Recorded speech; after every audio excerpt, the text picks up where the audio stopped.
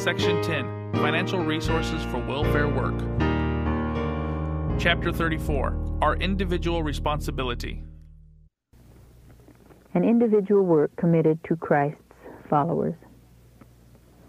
Christ commits to his followers an individual work, a work that cannot be done by proxy. Ministry to the sick and the poor, the giving of the gospel to the lost, is not to be left to communities or organized charities. Individual responsibility, individual effort, personal sacrifice is the requirement of the gospel. Ministry of Healing, page 147. Needs supplied as we impart. Christ has bidden us through the prophet, "Deal thy bread to the hungry, and satisfy the afflicted soul.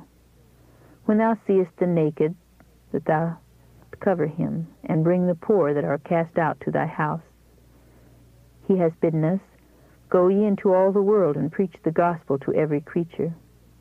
But how often our hearts sink, and faith fails us as we see how great is the need, and how small the means in our hands. Like Andrew, looking upon the 5 barley loaves and 2 little fishes, we exclaim, "What are they among so many?" Often we hesitate, unwilling to give all that we have, fearing to spend and to be spent for others. But Jesus has bidden us, "Give ye them to eat." His command is a promise, and behind it is the same power that fed the multitude beside the sea. In Christ's act of supplying the temporal necessities of a hungry multitude is wrapped up a deep spiritual lesson for all his workers.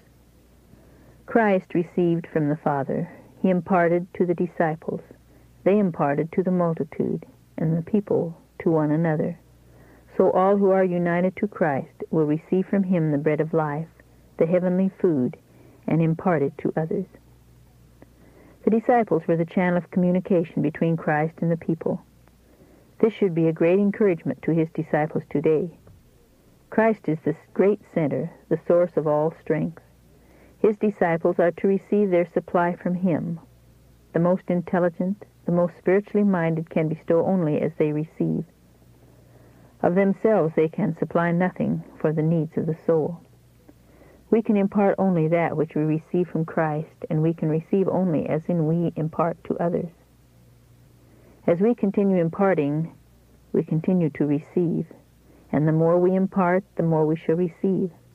Thus, we may be constantly believing, trusting, receiving, and imparting.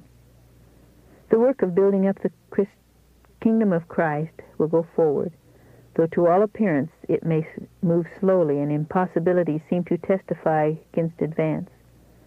The work is of God, and he will furnish means and will send helpers, true, earnest disciples, whose hands also will be filled with food for the starving multitude.